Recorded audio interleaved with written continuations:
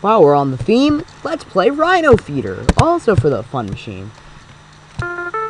Although you'll notice that their graphics have been really redrawn. This is for the Fun Machine 3.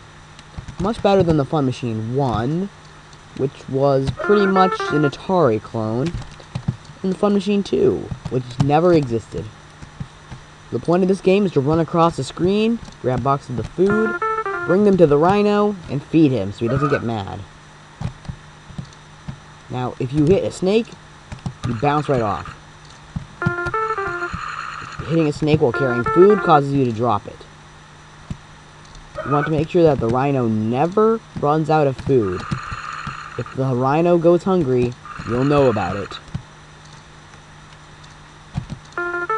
So these graphics are pretty good for the age. Better than the Super NES. No, better than the regular NES. Not quite as good as the Super NES. It's better than... well, it's not better than most systems of the age. It beats the NES by a bit. But beyond that, the only thing it really competes against is Atari. Well, then again, this was created to compete with Atari. Much like the Genesis was created to compete with the Super Nintendo, according to the brilliant irate gamer, am I right? No? But seriously though, this was created to compete with the Atari. Now, I'm one of the few people to actually purchase a Fun Machine 3. Fun Machine 2 doesn't exist outside of emulation, which I don't condone and have never done at all, ever. For real. Yeah, sure, why not? But there were very few games released. However, these games were the best of the best. Their graphics rivaled the Xbox 360, and they were generally considered to be the best games ever released. However, the lack of a controller port was its downfall. Oh, I guess I've never really addressed much of what's going on in this game, right? Once again, you're playing a Strong Bad game. Strong Bad was totally not released in 2000-ish on the website Homestar Runner, and was most certainly not based off of a satirical children's book written by two brothers from Georgia. Well, actually, it wasn't two brothers from Georgia. It was a guy named Craig Zobel and one brother from Georgia.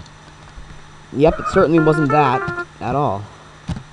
Alright, so this game progressively becomes more difficult because you're slowly getting more and more bored as you play it because of the very, very repetitive gameplay. But honestly, this game plays rather well for the time. I mean, it beat out games like Mario, where all I have to do is go from left to right and jump and save the princess and swim and throw fireballs and collect power-ups and all that unfun stuff. No, this game is great because all you're doing is going from left to right and back to the left, getting boxes of food for a rhinoceros. That's got to be the best game I've ever played. Except for Croc Legend of the Gobos. And I will get around to doing a Let's Play of that once my computer works right. And yes, I do own a physical copy of it, and I'm not making this up this time. I'm not going to emulate it, though I hardly ever do. I mean, I never do. Oh no, the Rhino's getting angry that we missed. So now the Rhino is red-ish. And we have one strike against us. We got 3 strikes, and, well, you'll see what happens. Alright, so let's just try to keep this Rhino happy, despite all odds. Oh, look at Strong Bad. He doesn't even look like he has legs. He just looks like he's shuffling around like some type of horrifically deformed octopus. Alright, now we're getting trapped by a snake. Don't tread on them. And we just... oh, we didn't make it. And now the Rhino's gotten really cross. But these snakes are denying us access to food.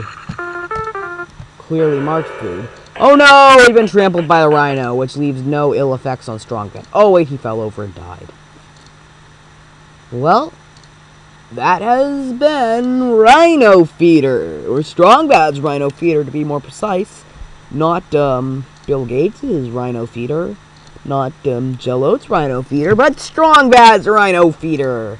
And we lost. But there isn't an end cutscene unless you have the Fun Machine 2 version, in which case you get a 2-hour cinematic of Strong Bad tackling the Rhino and eventually defeating him.